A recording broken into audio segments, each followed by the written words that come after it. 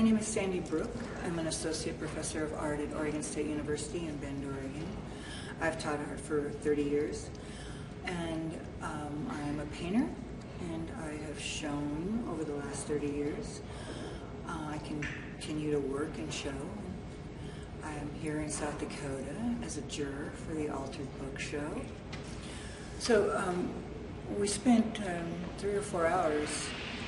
I spent 3 or 4 hours going through every entry and looking very carefully at them and thinking about the conceptual level of it, the craftsmanship, the idea, the critical thinking involved, the creative thinking involved, and they were all very important. And so some pieces were chosen because they were very elegant and very exquisitely made. We had some pieces where the artist had rolled the paper and turned it into a sculpture, or they had folded them into sculpture, and they were quite spectacular. And then there were people who had like Leonardo's post office box. That's just an amazing concept because it was Leonardo's diaries they used, and it sort of had the Joseph Cornell feeling of a collage inside the book and open, and it was very, I think that it will challenge people who come to the show. I think that artwork needs to challenge the viewer. I don't think it can just lay there and be inert.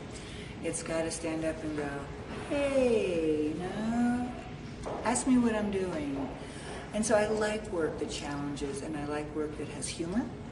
I like sarcasm. I like irony. I like elegance.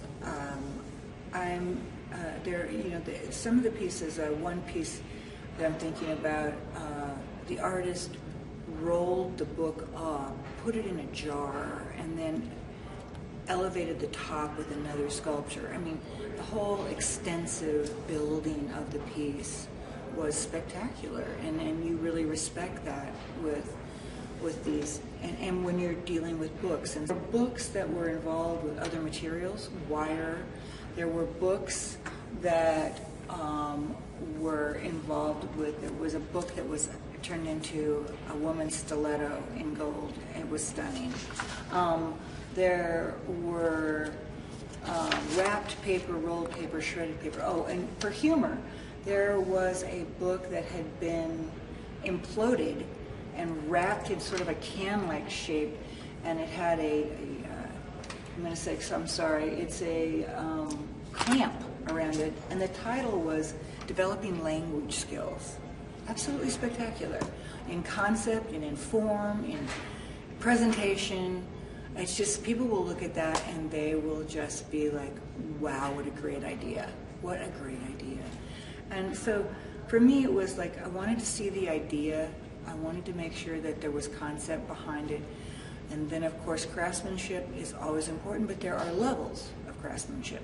Some people are very fine in the way they handle the materials. Other people a little funky, kind of crazy, you know, kind of loose and kitschy, and that's also appealing.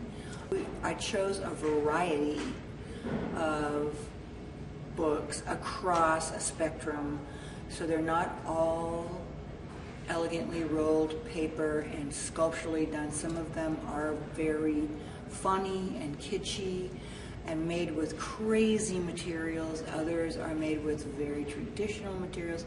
Some of them almost become like sculptures in wax, you know, which is like, wow, that's pretty amazing. I tried to think about the show as a whole, the work, each piece of work being equal to another in the show, so that nobody would be less or more, that each piece would be valued for its own merit, its own qualities. And there's some very high quality work in the show. I think people are really going to enjoy it. I know I really enjoyed going through all the work for the last 3 hours, and it wasn't easy.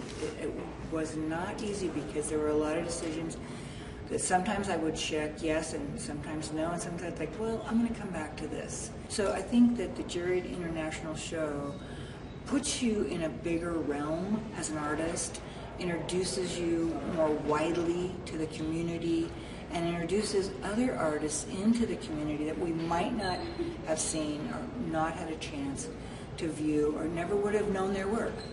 And this work is very diverse. I think it's going to inspire students to be braver in their own work and to go forward and to take chances, which students, it's so scary out there, you know, it's, oh, should I do this?